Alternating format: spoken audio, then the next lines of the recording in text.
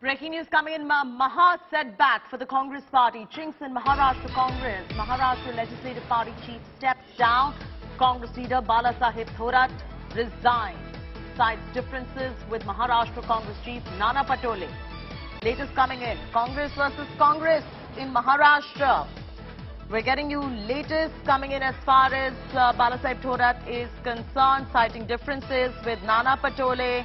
He has now stepped down. We'll get you the latest as far as the Congress versus Congress war is breaking out in Maharashtra. Let's listen in to some reactions that are coming in.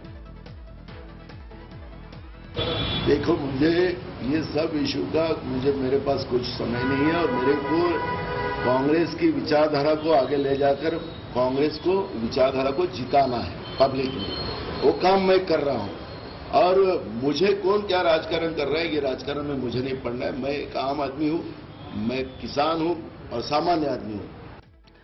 Ritvik is now joining us for the very latest. Ritvik, as the Congress versus Congress fight is erupting in Maharashtra, what is the stance of Mallikarjun Kharge in all of this? As we can see, the infighting in Maharashtra Congress has reached its tipping point as one of the senior leader of Maharashtra Congress, Balasaheb Thorat, coming from Ahmednagar district, has tendered his resignation to party high command, expressing his unwillingness to continue as Congress Legislative Party leader.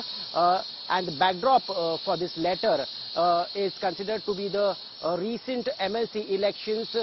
In those elections, it is being said, sources say that Nana Patole, who is the acting Maharashtra state president, tried to malign the image of Balasaheb Thorat by not giving a ticket to his nephew Satyajit Tambe. So Satyajit Tambe has to contest independently. As we saw in the results, Satyajit Tambe has won the elections and he came out saying that there was this conspiracy to malign Satyajit Tambe and his family and also senior leader Balasaheb Thorat, after which Balasaheb Thorat, who has just undergone a surgery on his shoulder, has tendered his resignation today to the party high command. And now we can see that the infighting in the Congress party is coming to the fore, and what Nana Patole has just been saying that he doesn't care what politics is being played behind him, but he is firm on his decision and he is going to work for the party